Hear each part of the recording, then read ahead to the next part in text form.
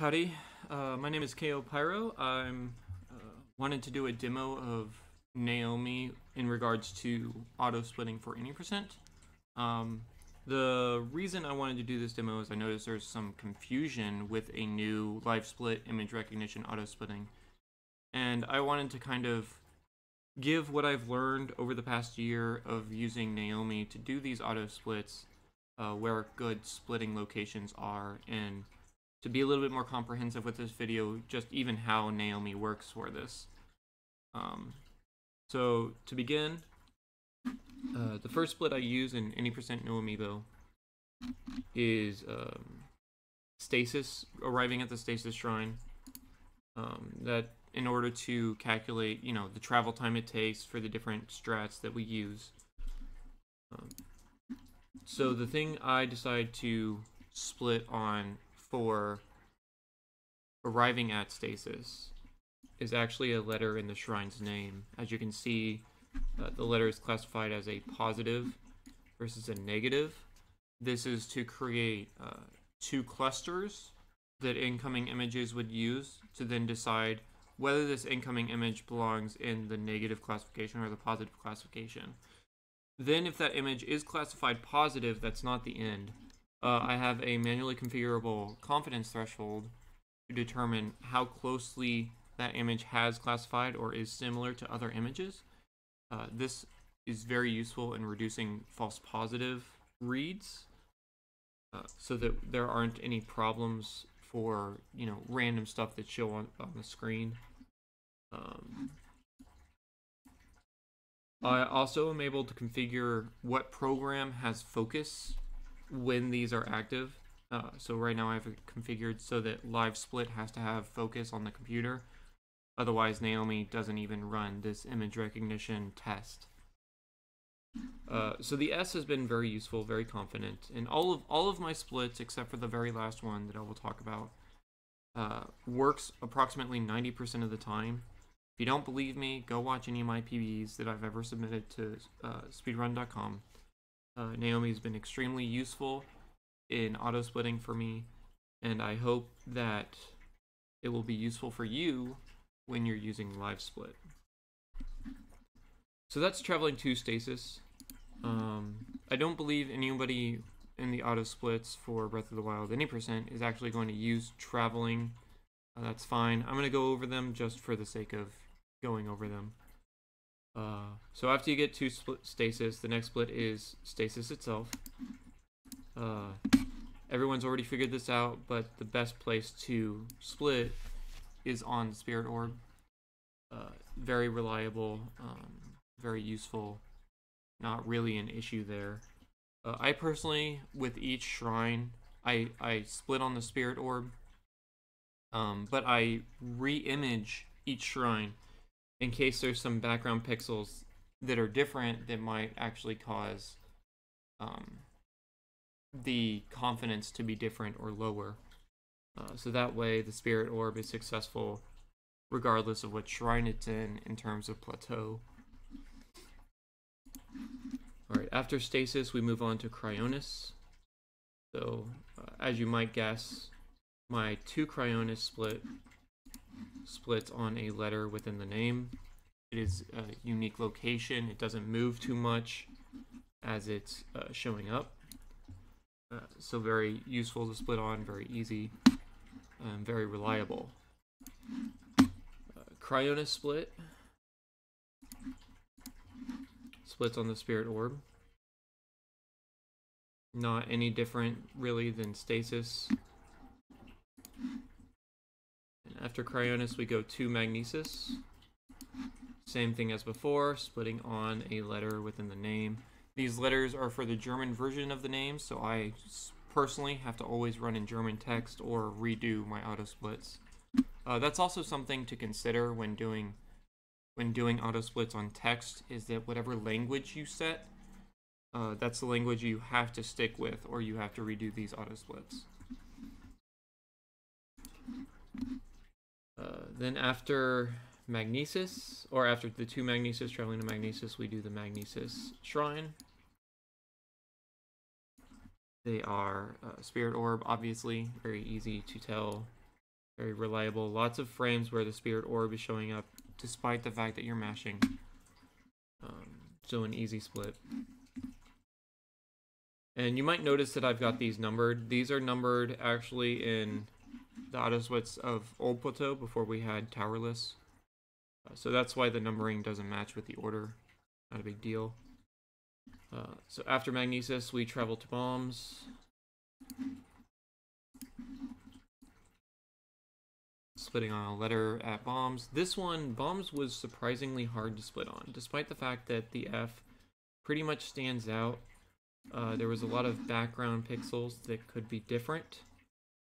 So what I did while capturing this image, and I don't know if live split works this way or not, but I moved the camera around quite a lot while capturing the images so that there would be a variety of different background pixels that I could use to compare against and figure out that what I'm really splitting on is the F itself. So if you have trouble splitting on something that's text, you might consider moving the camera while saving the images, unless live split only takes one image, at which props to them for having a reliable image recognition without actually having classifications, or clustering, I guess I should say, significant clusterings behind that. Alright, and then bombs, just as easy, uses the spirit orb. Not a big deal, easy to find. After bombs, we go to paraglider,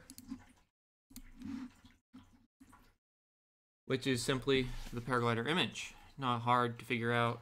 I cropped it a little closer to the paraglider itself so that there would be less pixels to compare it to, which increases the speed at which Naomi can compare the pixels.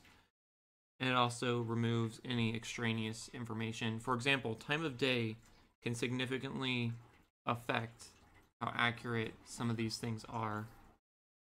So if you remove background, you don't have to worry about the time of day background pixels affecting the image recognition. Also gets a nice orange that I classified here. Doesn't seem to be an issue. I guess I classified the orange when it starts turning a little bit more red. You can see the design here. But like I said, these splits are pretty much 90% reliable for me. So I hope that this information becomes useful to you. Now, the problem that I've noticed in the Discord actually isn't with Plateau. The problem seems to be with finding good places to split when you get to Hyrule Castle. So here's where I split. For Hyrule Field, you can actually determine that you've made it to Hyrule Castle in-game when the normal compass changes to the dungeon map. When that happens, the location of your thermometer indicator also changes location. So what I do is I split on the new thermometer location. Very, very obvious, very easy for an image recognition algorithm to identify. The difference between the compass and the thermometer, easily known, easily told. I would highly advise it. One of the things you'll notice is that if you're going in a slower path to Hyrule Field, and you have to, for example, slab launch into Hyrule Castle, this change will happen in mid-air after the slab launch. However, if you successfully do a Temple of Time BTB, it actually won't change to the dungeon map until after the Hyrule Castle cutscene. So that's something to make note. I don't think it's significant enough of information for me to want to change anything so that I get some sort of indication earlier. I think this is a really good thing to split on for indicating that you've actually entered Hyrule Castle. Moving on, what many people call Enter Sanctum, the finish of Hyrule Castle, what I end up doing is I split on the Sanctum's text, as usual in German. This is the H for Sanctum. It does not move location pretty much at all when it appears. It's fairly distinctive, as you have the dark two circles in the middle and then the white outside. I had to increase the confidence threshold on this one a little bit because the massive amount of white caused me to have some false positives with the lower confidence threshold. So something to consider or think about. This tends to split about a second before you enter the cutscene trigger, which is good for me because you're done with Hyrule Castle, you're going into the cutscene, not a big deal. The Blight split was quite tricky for me because it is very, very difficult to find a visual cue that indicates that you have defeated Thunder Blight that does not also exist with Fire Blight, Water Blight, or Wind Blight. So that being said, I decided rather than splitting on any visual cues that indicates the Blight has been defeated, because those will just be replicated and you'll get a false positive, I chose to split when you've started the Calamity fight, which is on Calamity's name itself. This has served me well. The Blight split happening at Calamity pretty much guarantees that you're done with Blights. If it bugs you that you want your Blight split to be, oh, I've defeated Blights, rather than, and there's a big time gap, you can simply rename your splits to the start of Calamity Ganon. You know, Calamity Ganon fight start or whatever. Doesn't bother me at all to have it delayed split just a little bit. This is a very reliable split, and I probably will never change that. This next split is the one I talked about at the beginning. That has lower confidence. I'm actually probably going to change it, and the only reason I haven't changed it yet is because just getting to this part, which is the end of Calamity, just beating Calamity in an any percent scenario takes a lot of time to do and to redo, and quite frankly, I'm lazy. So doing that just to get an auto split image isn't really something that I want to do. So I've left it here. The success rate of this is about 60%. I would use this as an example of what not to do. If you have doubts, don't use this, because it is not as reliable as it looks like it might be. I split on the indicator. This loading indicator in the bottom left screen, it looks like it would be a really good place to split. It is not. Chances are your image recognition algorithm will completely miss this. And because of the predominance of the black pixels, if you lower the confidence, like I have the confidence threshold at 0.5, if you lower the confidence threshold, you're more likely to get a false positive. And it will split early or it will split late. So I just advise to find something else. I personally am going to be looking for something else. So I would not, just use this as an example of what's probably not a good idea to split on. Alright, so now I'm going to go and show you a quick montage of Naomi working in all of these split locations, kind of to show like how effective she's been at auto splitting. Naomi, start the timer. Starting timer in 3, 2, 1, go.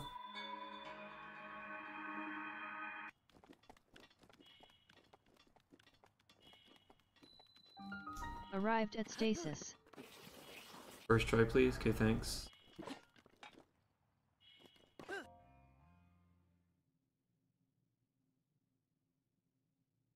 Can't believe like this unskippable part of the cutscene takes like 20 seconds. Survey says... Stasis complete. Not bad. Oh, thank heavens. I raised my hands up because if I touch the Joy-Cons, I will just fall off, and I can't have that. That was freaking close. Still a time loss. Last time we had snow. That's tough. Cryoni's complete. 2 years ago, maybe? Arrived at Magnesis. I'm gonna go ahead and play it safe. And reset my skew right there. Yes, I got a Philo fax. Magnesis complete. Thank you for the fax, Philo.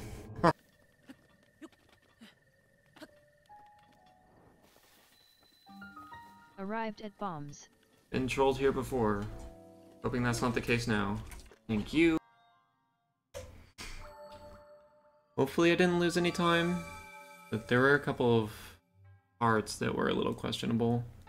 Bombs complete. I'll take that. I will take that any day of the week. It'll play like a 5-second cutscene that you can't skip. So shooting the Guardian enters you into battle mode and pretty much negates the cutscene. Cutscene won't play. Okay, now for the run killer. Paraglider obtained.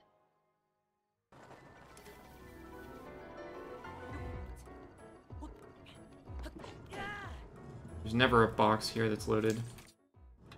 Load box.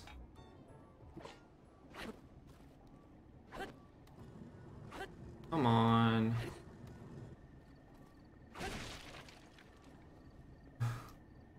Loading is difficult for a game.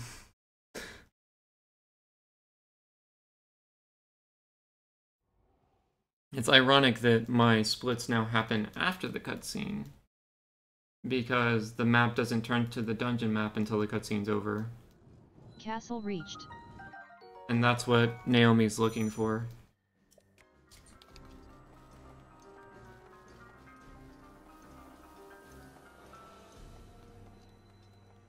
Castle Comlet.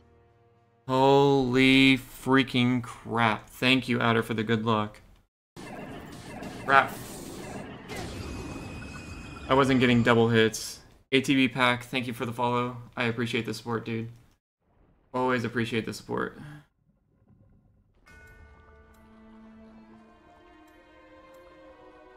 Lights defeated. Oh, Jesus! Jesus! Oh my gosh. Holy freaking cow. Naomi? You suck, Naomi.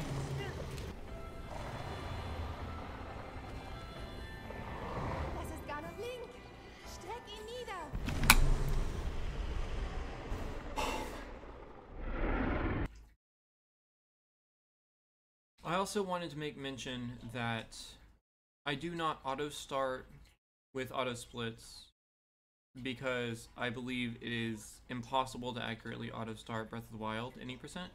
You do gain control of Link before an image appears on the screen. So if you auto split on an image appearing on the screen, any image appearing on the screen, it's not black, you will be late to start and you will basically be cheating about a quarter to a half second. And then if you auto split start on a black screen, so before you see anything, the black screen occurs approximately a second before you gain control of Link, so then you'll be losing a second and punishing yourself by 1 second. So there is no good way to auto start. I would highly advise you to manually start. I personally use negative time, in which I timed manually starting about 10 times. All of them were within 0.3 of a second. Took the average of all of those attempts with manual starting, because you know those 0.3 can be explained away by human reaction time.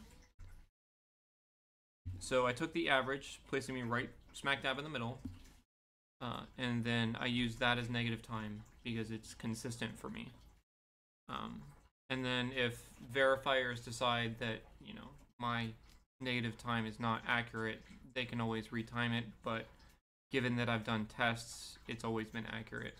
However, auto timing is you intentionally, or auto starting is you intentionally deciding that you're going to take either this punishment or this advantage in order to get it, and I don't think that's a good idea. But that's my opinion. You know, you do what you want. I'm not going to judge you for it. And then finally, auto finishing. Auto finishing would be a good idea if you can find a good time to split to finish. However, because image recognition is not 100% perfect, depending upon where you split, there's still a chance for a false negative and false positive. And I personally do not like the idea of being on PB pace and then auto splitting my finish and having my auto splitter mess up in some way. And so I get a PB, but it's not reflected in my splits, and I either have to manually fix it, manually rewatch and retime it, or worst case scenario, I get a false positive before I finish, and then I'm in the middle of trying to finish a PB run, and I'm messing with my splits, and I mess up and I kill myself. Like I don't want to deal with that. It's very, very simple for me just to press the space bar when the arrow hits Beast Cannon's eye. So I mean, I believe it's personal preference. If you want to take that chance, that's up to you. I don't. So I just wanted to put that out there as a suggestion. Take it or leave it. Anyways, thanks for watching, guys. I hope you guys have a fantastic 2019.